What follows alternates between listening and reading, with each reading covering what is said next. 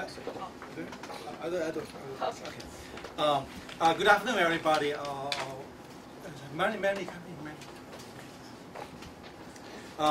Thank you for coming for the event, everybody. Today is our special day because we have our State Senator Jose Peralta come to our chamber, and thank you, Mr. Senator. Okay. And it's our honor to have you here in our chamber.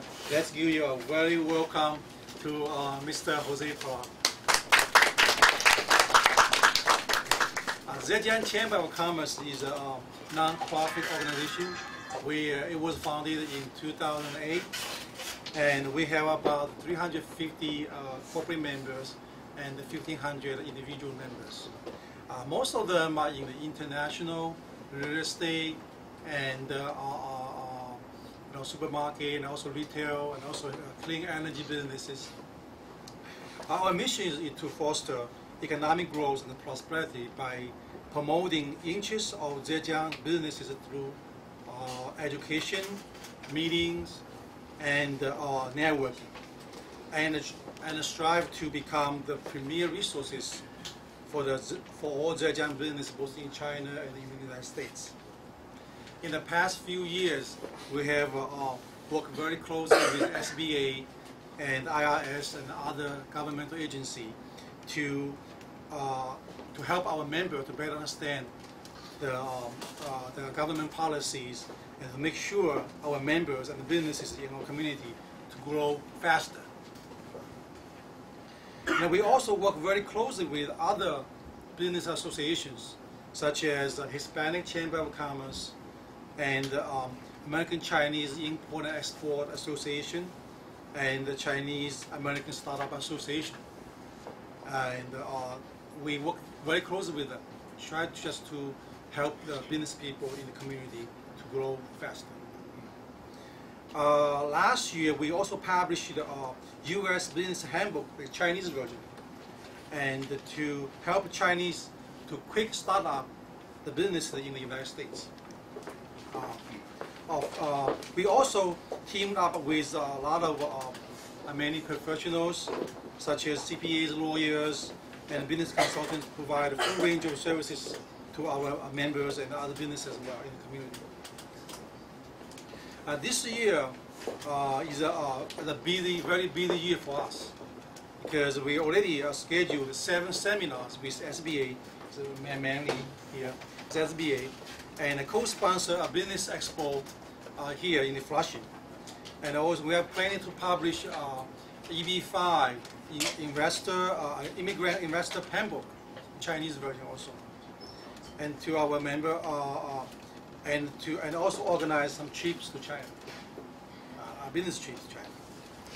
And I hope, Mr. Senator, you can will support us in completing all these tasks, and also help us to interact with more business associations in the Queens or in the state, so we can help the community better, also help the business better. Thank you.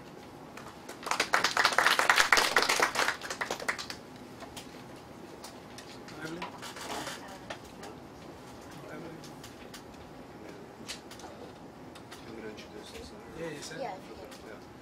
Yes, my name's Ron Kim. I'm a member of the New York State Assembly. I've been in office for a little bit over 2 months now.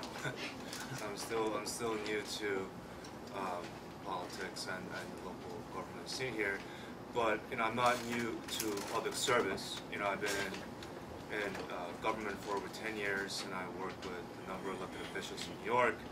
And my office is actually right across from here, so I travel very far to get here. But I want to really welcome our Senator Jose Peralta to Flushing. He's no stranger to Flushing. He's been here many, many times, and he's been a strong advocate for the Asian American community as an assemblyman, as a state senator, and now he is running for the Queensboro presidency in Queens. And we need a strong advocate who understands Asian American commerce, Asian American small business needs, and also very importantly, how to work together beyond the Asian American community. And everybody knows Latino and the Asian businesses are the two fastest growing businesses in New York City.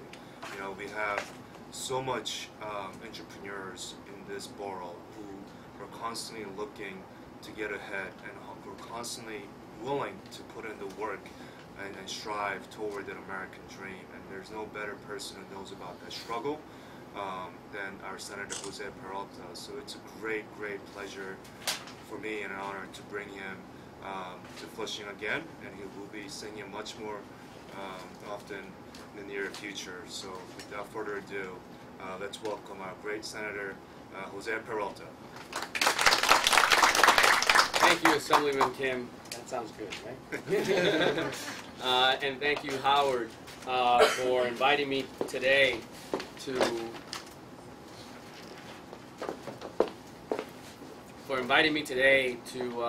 your chamber and to discuss the needs and intricacies of small businesses, not only in Queens, but in particular here in Flushing and throughout the borough. I am, as you know, I represent Jackson Heights, Elmhurst, Corona, East Elmhurst, Woodside, parts of Astoria Heights, and I've represented that area now for 2.5 years in the New York State Senate. One of my priorities has been in the New York State Senate is making sure that we bring economic development to Queens, to the borough of Queens. And we have so many projects that are coming up that we can point to that are in the process, like the potential Major League Soccer stadium that we're looking at. Woolwich Point is something that's going to be discussed down the road. But the idea there is to make sure that anyone who's going to come with a project to Queens, that we get an opportunity, MWBEs, minority women and businesses get an opportunity to be a part of the projects. So it's not just making sure that that's been the traditional groups that have been putting the projects forward and moving them along, but when they come to Queens and if they want to do business in Queens, that minority women businesses are involved. And that because we have so many groups and so many businesses that can do the job appropriately and are certified on New York State. So why not give these individuals the opportunity to be part of mega projects? But those are the mega projects that we can talk about down the road. But it's also the small businesses that we need to focus on, because as you know, small businesses is the heart and soul of the economic engine of the state. And when you talk about small businesses, we need to make sure that small businesses that come here to open up understand that they have a good plan, a good business plan, first and foremost. Second, that they understand what the rules and regulations of the policies that are going to administer it or oversee them. So we need to make sure that Asian American, Latino Americans, and immigrants who are coming here to live that American dream and trying to strive to be that entrepreneur, that they understand the rules and regulations that they're going to be held accountable for. And sometimes what unfortunately ends up happening currently is that the rules and regulations change throughout depending on the week. So when you have, for example, a restaurant and someone comes in from the Department of Buildings, they'll tell you one thing, some inspector tells you one thing, and then a week later another inspector comes over and tells you a completely different thing. And they tell you, don't listen to the last person who showed up, listen to me. And they start giving you fines. We don't need to make it more difficult for small businesses to maintain themselves here. We need to make it easier for them. So we want to streamline these rules and regulations so that everyone universally understands the rules. And they're not made up or changed as the policy goes on. So what I'm doing and working on is a plan so that we can streamline all agencies here in Queens, so when you have a small business wanting to come down and open its doors, they can be helped along the way from A to Z, from starting with their business plan to how do they maintain themselves, to understanding the rules and regulations of the game in the city of New York and the state of New York, so that it's not affected, so they're not affected. Because it's frustrating when you as an investor and someone who's an entrepreneur comes here, invests hundreds of thousands of dollars in a business, and then the rules and regulations change on you or are very fluid. And if you don't know these rules, then why do business in Queens? Why not just shut your doors and say, I'm not going to do this, I'm going to go somewhere else? We want to make it very easy for small businesses to maintain themselves here. And because if small businesses are successful, then Queens is successful. An idea here is to make sure that we make Queens a destination, a place where people can raise their family, work, open up their businesses, and grow. Unfortunately, what we hear, and it happens in every community, is that most small businesses that open up their doors falter within the first few years, because it's so difficult to maintain themselves. It's so difficult to understand the ins and outs of all the regulations that they don't know what to do next. People can come here with a great vision. Some may need more direction and more focus. What is the business plan? How do I go from A to B to C so I can open up my business? How do I, now that I've opened up my business and I've been around for about a year or so, how do I now successfully maintain myself so that I can keep the people coming to my small business? And then afterwards, how do now I grow and expand and do it successfully so that when I expand, I don't get hit with various issues that the city, unfortunately nowadays, likes to hit small businesses with because of revenue. They want to make money. We want to make sure that the real estate industry is very informed of not only what's available, but how to attract businesses from other boroughs, from other countries, here to Queens. Queens, as you all know, is the United Nations of all boroughs. You can walk up and down any borough, any street, and literally walk into a different country. And that is the beauty of this borough, is the fact that we all live here, we all get along, and we all want to live that American dream. Come here, work hard, play by the rules, so that we can maintain our not only our businesses, but our families. Our children can get the best education, our streets are safe, and a place that we can afford. So let's make sure that prices are not skyrocketing out of control, so that when we try to open up businesses, it's a detriment as opposed to a positive. So these are some of the things that I've been pushing in general in not only my district but in the borough of Queens, and I want to continue to do so as the next Queens Borough President. But the idea here is to make sure that we have a collaboration between Asian Chamber of Commerces and Hispanic Chamber of Commerces and other Chamber of Commerces, so that people can come together and talk about best practices. What is it that you know that we don't know, that we can help you with, that you can help us with, and vice versa? How can you help us maintain our business? How can you help us with best practices?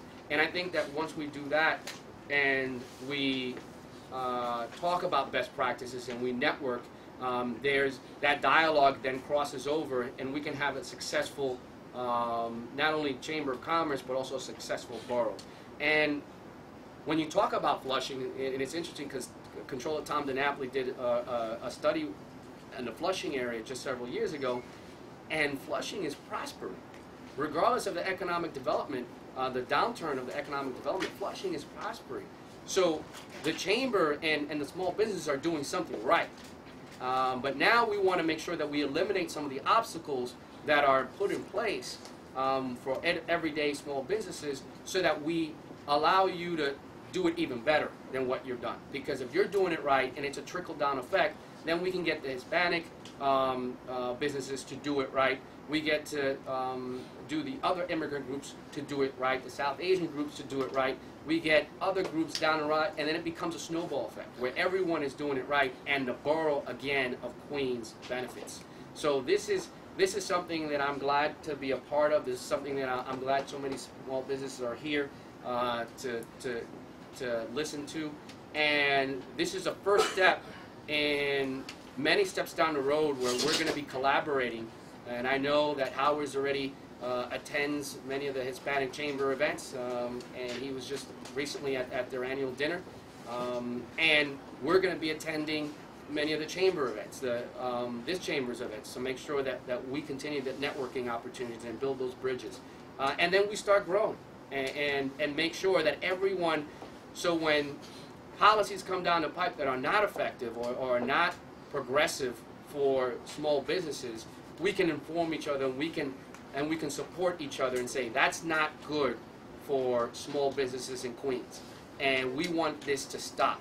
So therefore, it's not just one particular group saying it's not good for that particular group, but there's a coalition of people saying we are against this policy or we are in favor of this policy.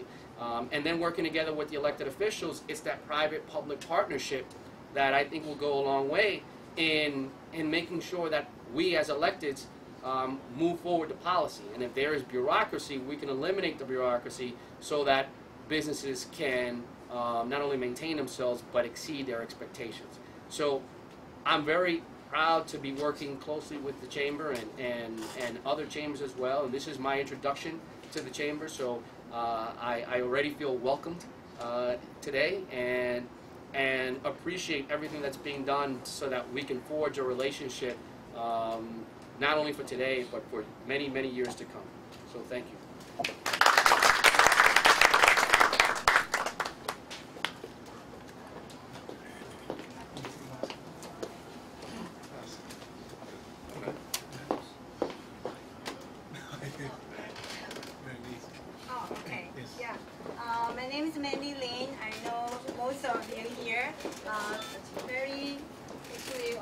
First time meet you, actually I scheduled a meeting with you this Friday.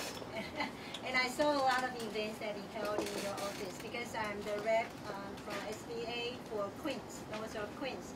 So I'm so glad that right now we have you, maybe we hope that we have a better leader for Queens Borough. We need a strong voice for Queens business.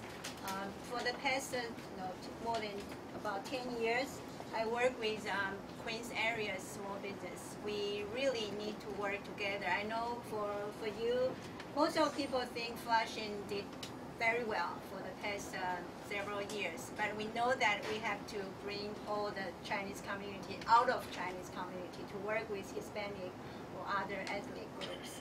So the Korean work with Chinese community very closely for the past more than 10 years. So I think right now we have to bring the Hispanic community together because Queens is very unique. Okay?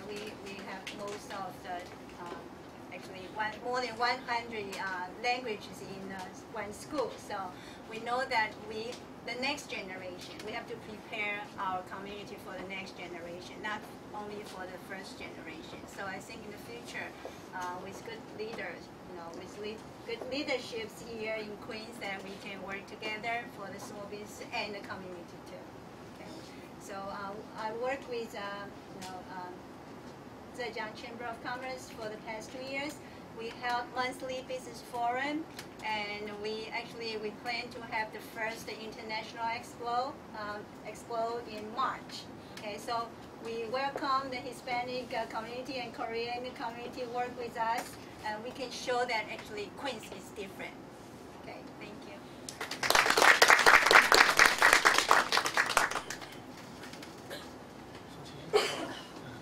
My name is Victor Chow. I work for FNT Group. FNT is one of the major developers in Queens Flushing. One of our president's vision is his slogan is global vision, local development. So our goal is to make Flushing more internationalized, and like we say, east meets west. So we're going to try our best, but we need all the community support. But it's everybody's work together with Chamber of Commerce, government support, then we have a prosperous future. Thank you.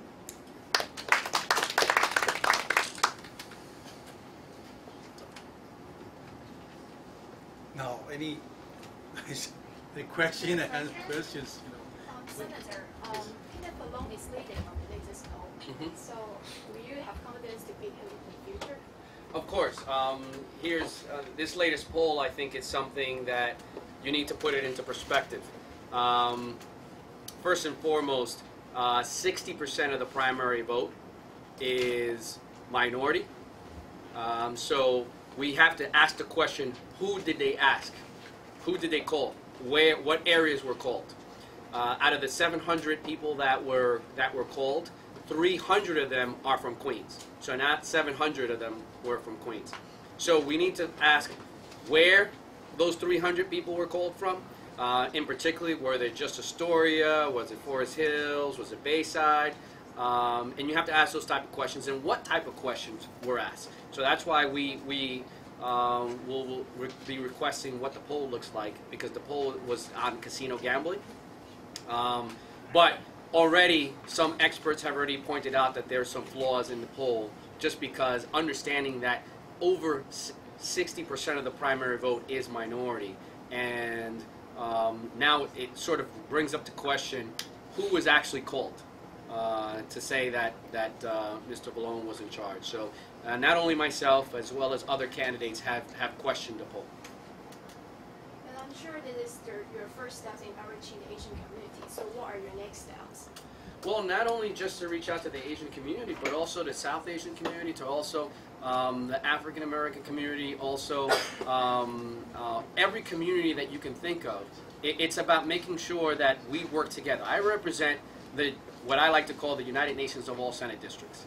If you take my Senate district, it really is very diverse. We have Asian Americans, Eastern Asian and Southern Asian. We have Latinos from all parts of the world.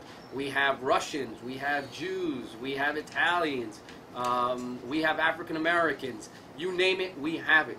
And the fact that I've managed to represent that area for over 2.5 years, and prior to that, 8 years in the Assembly, which is a bulk of that Senate district as well, I feel gives me the experience and the know-how to now go to the next level, which is a natural fit, and represent this great diverse borough.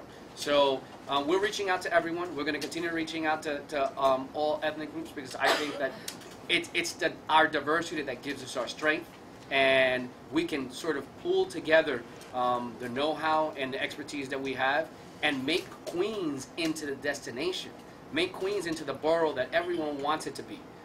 We that live in Queens are already proud of living in Queens, but we need to make sure that we change the mentality outside of the borough. We need to make sure that people stop thinking of Queens as an outer borough. That's code for you're not going to get enough resources, you're not going to get sanitation pickups, you're not going to get everything that you deserve as a borough. When we have everything here, we have the airports. If you want to come into New York, you're going to have to come through Queens, right? We have both airports. So, but we have to change the mentality of when you land in New York, people say, I landed in New York, right? They don't say I landed in Queens, right? So we have to change that mentality to where people understand that they landed in Queens. So we have the airports, we have the best parks, we have the best restaurants, we have the best diversity, the most talented individuals, and that's something that we need to market.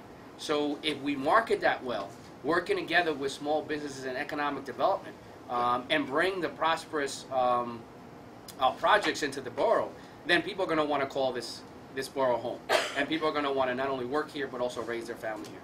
So there's a lot of work to do, but we know that we're more than ready for it. So considering Asian is fast growing ethnic group, and the Chinese is a fast growing group in the Asian group. So what kind of things specifically you can do for the Chinese community? Because basically Peter Vallone already came to the Chinese community like the year before, actually, 2 years ago, and Barry, he has been the assemblyman here for 2 years. So why people should vote for you or not? I mean. Well, look, I think that we share an experience that the other candidates really don't share with you, and that is the immigrant experience. My parents came here to live the American dream. They worked hard to put their children through school, and that's something that we can share, that we're connected with. The fact that I represent the United Nations of all Senate districts is something that no one else can sort of call that as an issue, because they don't. My district is the most diverse district that you can think of in the Senate in this borough of Queens. And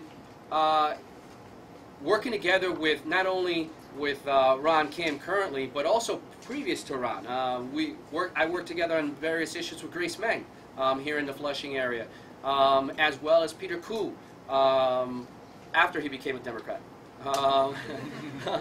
And working together and Toby Savitsky when I was in the assembly, working together with Senator Stavisky here on this side, making sure that the Asian Americans were not understood. It was always about immigration. It was always about small businesses. It was always about tax returns. So there were very issues that I've been working on with all the elected officials over the last 8 to 10 years that was in Flushing. Maybe I wasn't as visible as many of the others because it's their area. But when I come into an area, I like to make sure that the elected officials that represent the areas are the ones that get the prime spot. And usually I was in the background. So you right now your district also including Empress, and in Empress there are a large population of Chinese. Yes. So do you have some specific case you can show us? So your office or you have done service for the transmuting there? Yes, I'm working closely in my office. We've worked on a lot of immigration cases in my office. We've worked also with a lot of small business cases. Constituent services, people coming into my office to discuss constituent issues, whether it's been immigration, whether it's been small businesses, whether it's been just quality of life issues, whether it's an apartment issue that someone is having with their landlord or a rental issue. And the good thing about my office is that we not only do we market and we work with all communities in the district, but we try to make everyone feel comfortable enough to come into the area, into the district, so that they understand that it's not about status. We can care less about immigration status. We can care less about what the issue is in terms of not creating fear, because people sometimes are fearful of coming to a government's office. We let people understand you should feel comfortable. You should understand that we are about making sure that your issue is resolved. If you live in my district, then I'm going to be willing to help you. And sometimes we help people that live outside of the district. I mean, there's times that people have lived in Flushing and they've come over to my area and asked for assistance. And we've helped them. Sometimes we refer them over to Senator Stavisky, but sometimes we've helped them as well. So specific cases we've worked on for the last 10 years within the Asian community. So do you have any people in your office can speak Chinese? Yes, Chinese and Spanish. Okay. Yeah. So how many staff in your office can speak Chinese? In my office, one can speak Chinese and, well, she speaks Chinese and Spanish. Yes. But right now, there's 8 people in my office, and it is very diverse. You have African Americans, you have Latinos, you have Asians, South Asians, and white. Will you consider to hire a Chinese-speaking staff after if you're elected as a principal? Without a doubt, yes. I mean, look, it's reflective of the community. So it's not just a Asian individual. It's how many Asian individuals that are qualified to represent the area. And as the Queensborough president, my budget increases, so I have more of an opportunity to hire more individuals. So the answer is absolutely yes. I've already done so with my small budget in the Senate. I will do so as the next borough president. So a few business people want to have questions. Sure. Okay, I'll start with one question. Maybe not directly only limited to New York State or Queens. I have dealt with some travel agencies.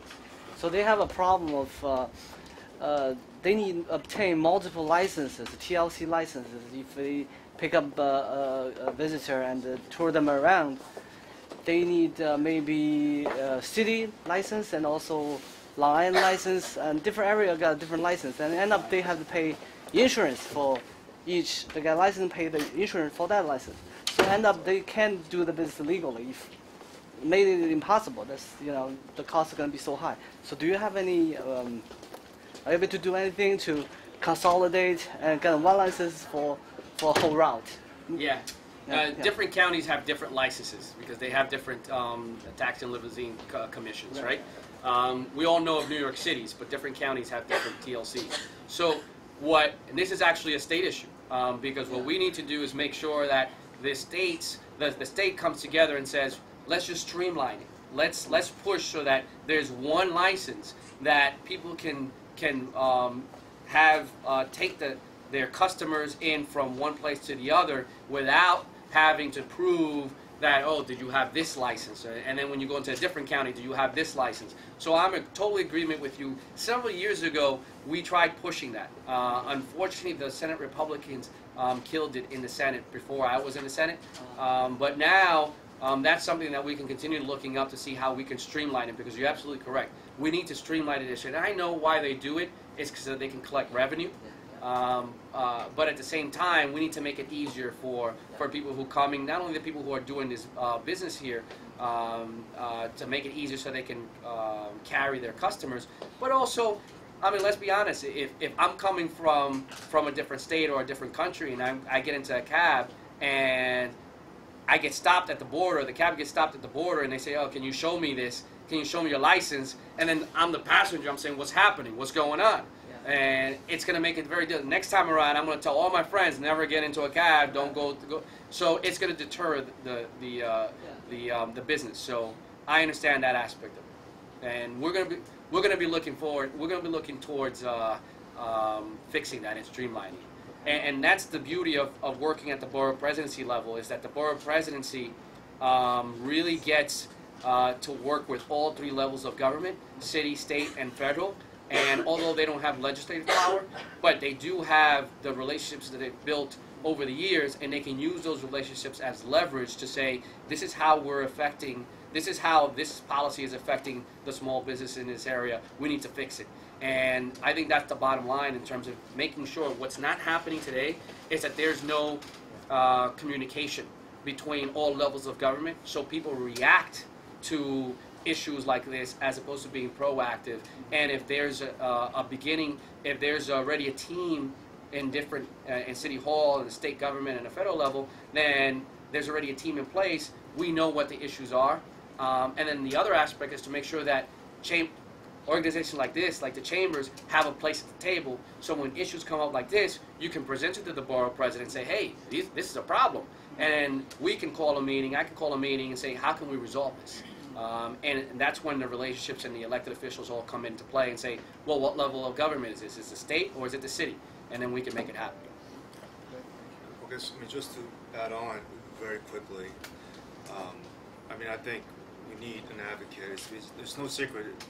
Mayor Bloomberg last a couple of years, and recent articles about how they've been using out-of-borough small businesses and out-of-borough workers to close the revenue gap with the hidden fees and the hidden permits, that are always targeting the businesses of outer boroughs. And we need a strong advocate in the borough president's office to make sure that we counter that and to fight for our local businesses and local commerce groups. So, Jose Peralta is a great example of someone who can achieve that. So we look forward to working with him in the future. Any questions? Yeah. I work with Howard from American Renewable Energy, not particularly Zhejiang Chamber of Commerce, and I work with Howard bringing green energy to residential homes and businesses. I wanted to know if you had any plans of, making Queens one of the centers of green energy, since it's a big movement around the nation. But when you think New York City, you think big buildings, and then Queens gets overshadowed and all of that. Well, the answer is yes. The short answer is yes, and that's exactly what I'm alluding to when Queens gets forgotten. It has that out-of-borough mentality of, well, it's Queens, so we really don't need to think about Queens.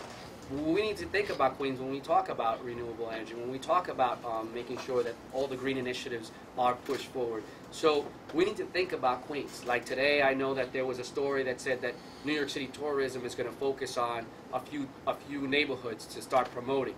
Well, they should have done this decades ago. And for them to start talking about this pilot program in different neighborhoods is a step in the right direction, but it's way too slow if you ask me.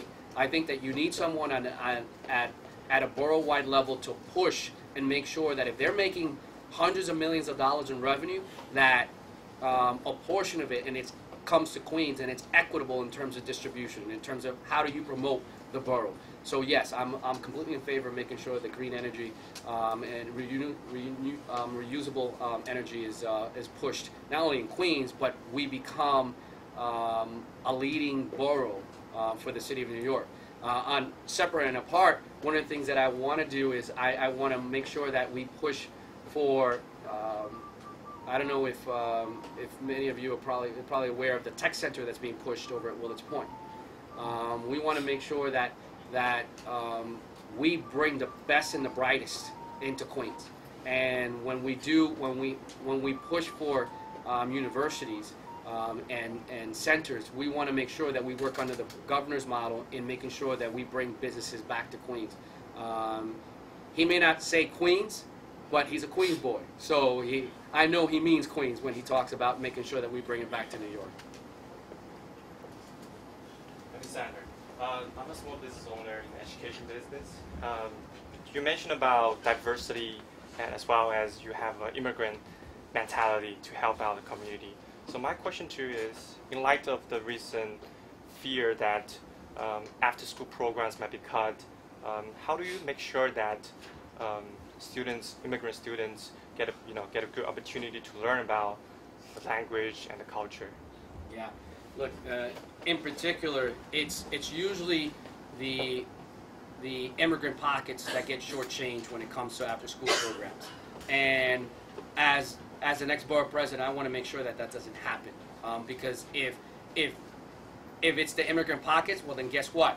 It's going to be the whole borough of Queens that's going to get shortchanged. So we need to make sure that doesn't happen. Again, this is where the relationship with city council members, with state legislators, and the federal government, where we can call upon all three levels and say, we need funding. And we need funding.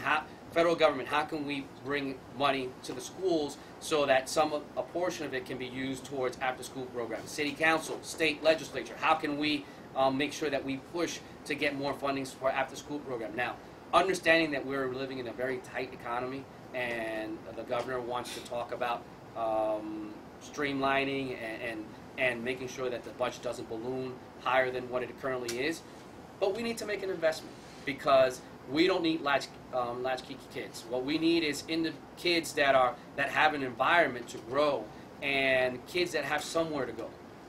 Because if they do after school, then it's just going to be able to promote not only their learning ability, their skills, but it's also going to be something where it takes them off the street, where kids are creative. If they don't have anything to do and their parents aren't home, what's going to end up happening is that they start creating ideas of what to do, and maybe it's not that particular kid who gets creative, but maybe it's the friend who says, hey, why don't we do this? And when kids have nothing else to do, then unfortunately they will do it because they're not busy. So we need to make sure that they stay busy, and we need to make sure that it's busy in a positive way, and after-school programs are the best ways to do it. So I agree, and not only that, I am all for keeping the schools, and I know it's going to be about money, but I'm all for keeping the schools open after a certain time. So we can use the local schools and keep them open for various other programs. It doesn't just have to be programs that are affiliated with the school, but if they are programs that are good for the community, I think that if it's a good non-for-profit organization that's qualified, that already can be vetted by the city, and the city can give the stamp of approval and say, hey, we want to have these cultural programs in the school, and we want it open after 4 o'clock from 4 to 8, why not? Just so that way you don't have to reinvent the wheel. Oh, where is this non-for-profit going to teach the students? Where are we going to go? Well, why not use the schools? We have the schools. Well, they're going to say it's going to cost too much because of the custodians and keeping it open and the insurance. Well, look, we can find money for it. The non-for-profits get money from the city well, used to from the state, but from federal level as well. We can find the money. We have the schools. Why not utilize the school? Why does a school need to be closed from 4 until 7 o'clock in the morning when we can use that space productively? Thank you. Senator, our partner, Hispanic Chamber of Commerce of Queens, President of Federal. You say a few words? First of all, I'd like to thank you guys for having me here. Howard, thank you. Jose, it's great seeing you. Manly, awesome to see you. Sorry for being tardy. I was at another meeting, and funny thing you asked about after-school programs. for students as well as parents.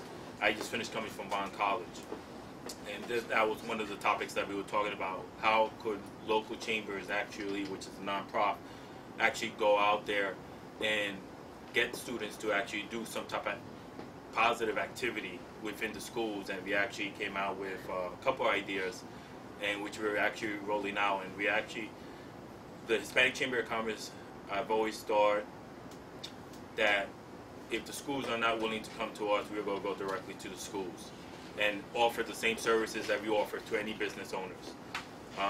We find that it's the time now that with the growth of technology, right, we should be able to offer any type of service. The only thing is just finding the location. We have the volunteers, we have the hard business owners that are willing to give up their time to actually educate, mentor, teach students leadership skills, which a lot of schools don't have. After school programs, depending on what they want to do, we have that. We have the fundings, and we could get the fundings from the state as long as we show that there is a positive trend happening at one location. I think that, Jose, what he's doing and what his vision and his focus is, it's something positive that is going to be for all the borough of Queens, especially, the community. Me and him have sat prior to this, and we have spoken about a lot of topics. He has some great ideas for the borough, and I think that working together with local organizations will be profitable things coming on in a couple of years. Yes. So speaking of after-school programming, there's one area that I would love to get the support of the Hispanic Chamber of Commerce as well as the Latino community. I have a bill in place. It's called a desegregation bill. The problem with some of the Asian American communities is that when we collect data to defend the programs that we need, we get lumped as just the Asian American. We don't desegregate, as even within Chinese, there's so many different dialects, and we should be able to desegregate the data so we can go back to the state and to the Department of Education. These are the needs of the community, but we don't have that data collected and dissected to defend our program and our funding. And that's a bill that we put out there, and it's an easy fix. We just need, some political will from both, parties and both the Assembly and the Senate to come together, and that's a start. Because without the data, it's very hard to defend, some of the needs of the after-school program as well as their nonprofit needs. So we would love to get support from other communities as well. Yeah, let me know about the bill. Yeah. Any questions? Wow, we answered everything? That can't be. That's the first thing. Just being, being from Queens, I know there's a lot of things you have to target and a lot of concerns to go over. I wanted to know if you had anything specific, like something that would come as a primary focus. Economic development, small business. There's 4 pillars to my campaign. First and foremost is economic development / small business. We need to increase the amount of economic development that we see in this borough, and we need to promote and market this borough that way so that we can bring small businesses into this borough. Marty Markowitz in Brooklyn does it very well. He's a great cheerleader for the borough. I want to make sure that I partner the style of Marty Markowitz and Scott Stringer, or prior to, and here Claire Schulman, who talked about economic development.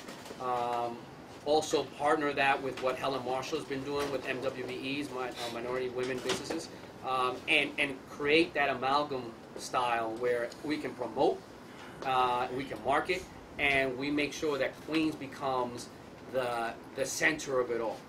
Because we all know that Queens is the best borough. We just need to make sure that everybody else understands that Queens is the best borough to have a business here. So economic development is going to be the first and foremost. Good schools is going to be second, because we need to create a culture where the schools, not only the kids aren't overpopulated in their location, but there's good policy and there's a good curriculum so that we can prepare our children for the jobs of tomorrow. Safe streets is another issue, which is something that I've been working on, in particular on Roosevelt Avenue for the last 10 years, making sure that people feel safe walking down certain areas, specifically Roosevelt Avenue and other avenues like that, after 9 p.m. Because we want to make sure that it's a destination and we don't need to scare people off. And affordable housing, you know, everything is going up except salaries.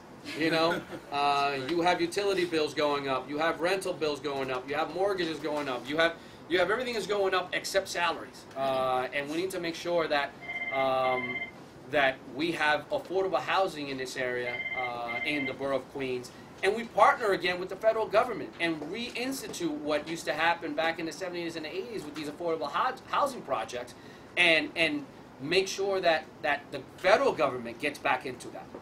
Because right now the federal government, because they stopped, when you talk about affordable housing in anywhere in New York City, it's kind of like a dead end because no one does affordable housing really anymore. So we need to make sure that the federal government plays a huge role in reinstituting affordable housing, real affordable housing, not you know $1,700-1,800 for you know a one bedroom or $1,400 for a studio. It's like, you know, real affordable housing based on what people's incomes are. And that's another thing that we're doing is up in Albany, we're pushing for an increase of the minimum wage. But down here, it's really about, those are the 4 things that I'm concentrating on as my pillars. And of course, I cannot forget to mention that we need to rebuild smarter and better when it comes to the areas that were affected by Sandy. So this area wasn't really affected as much. My area that I represent wasn't affected as much, but as you talk about Far Rockaway, you talk about Howard Beach, those areas were hit hard. So when we talk about the reinvestment, the money coming from the federal government, we need to make sure that that money is spent appropriately, wisely, and we rebuild better and smarter. So those are the 5 issues that are going to be part of my campaign, with economic development / small business at the top of my agenda.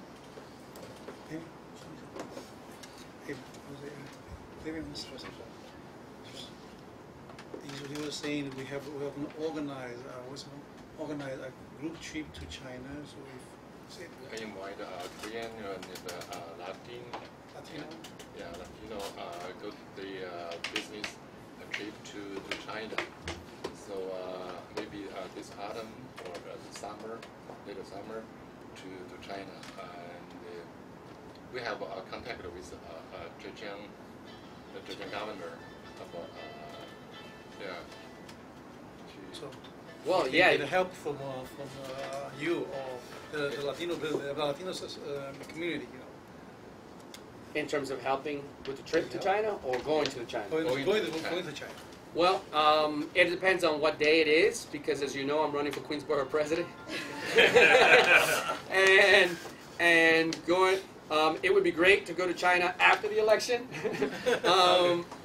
Prior to the election, if it's made, I know it takes a while to get there, but I mean, if it's for a limited amount of days, I could probably go, but it all depends on what day. Yeah. Thank you. But definitely after the election, it would be good. Okay. Any more questions? Okay, let's say right.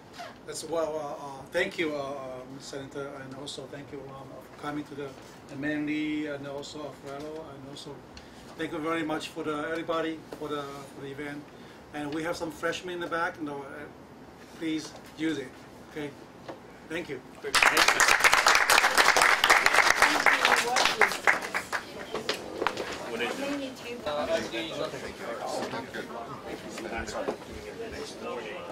Let me.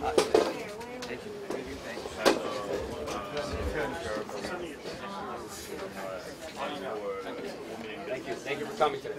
Thanks. Thank you. Okay. Thank you for coming today. Thank you. Let me talk. Thank you. Let me see if I can have Donna start working on it. Hi, Senator. I'm a reporter from Television, a local Chinese television. Oh, yes. Can I ask you a couple questions? Sure. Can you stand up? You tell me here? Yeah, Okay. here is good. First of all, tell us your purpose of coming to the Zhejiang Chambers of Commerce today. Okay. Hi, I'm New York State Senator Jose Peralta, and today we're here to discuss the collaboration between Chamber of Commerce's, not only the Chinese, but also the Korean, the South Asian, the Hispanic, the Latino community, where we can all work together as one so that we can promote small businesses in the borough of Queens. The borough of Queens, as you all know, is the most diverse borough in the city of New York, and there are issues when it comes to not only starting a small business, but also maintaining a small business and then expanding a small business. So we want to make sure that those issues are universal issues that are fixed and that are streamlined, and that everyone is playing by the same rules and the same regulations, so it doesn't change on a day-to-day basis when and small businesses get affected. So we're here today to talk about, it's the beginning of talking about a collaboration effort between Chamber of Commerce's and how we can promote best practices in various communities so that the entire borough of Queens is prosperous. So next time Controller Tom DiNapoli comes over and does a report, he can find the entire borough of Queens is being very productive. Okay. Can you make some comments about the latest result of the poll? The result of the poll. Yes, the latest polls are something to be questioned because if you really look at the sample that's being used, you have to question where out of the 700 people that were called, 300 are from Queens, and where were those people called from? What areas, what neighborhoods were used to talk to these individuals?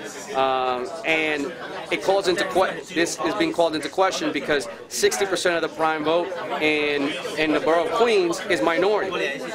So what communities did they reach out to so that they can get the results of these polls? So a lot of the experts are already calling into question the results of these polls, and you know, we feel the same way. We need to make sure what methodology was used, what communities were called, and to get the type of results that ended up happening for this latest poll.